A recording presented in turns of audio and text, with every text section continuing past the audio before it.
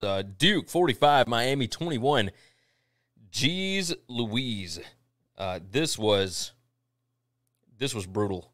Miami was up 21-17 in the third quarter.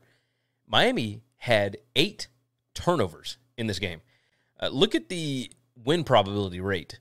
Miami, it was huge early, and then it flips around, let's see, play number 51, and then it flips to Duke at that point, and then play number 94, it flips back over to Miami.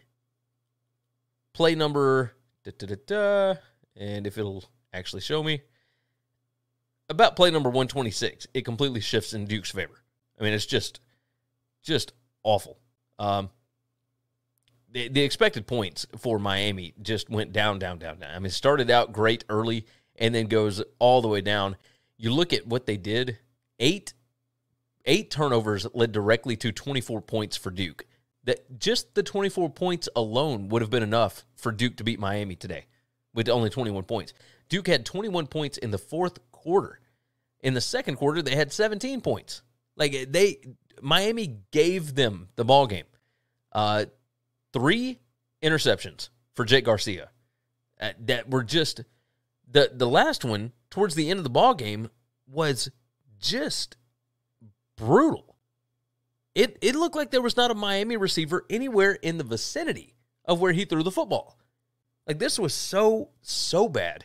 Henry Parrish, who transferred from Ole Miss to Miami, 11 carries, 63 yards here.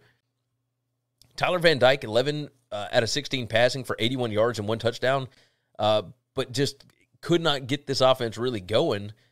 Jay Garcia comes in and throws 3 picks. He had almost 200 yards passing on 13 out of 21, 2 touchdowns, but the 3 picks were just killers. I mean, absolutely brutal.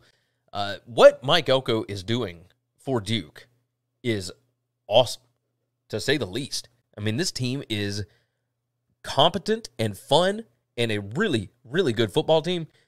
Duke is somebody that you got to pay attention to as far as bowls go. You got to pay attention at how they lost to Georgia Tech. I just do not. I know, but I also am just so confused, right? Like, this Duke team is a good football team. They're just a good football team.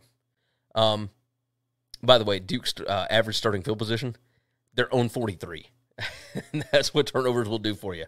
So cheers to the Blue Devils for getting this thing done.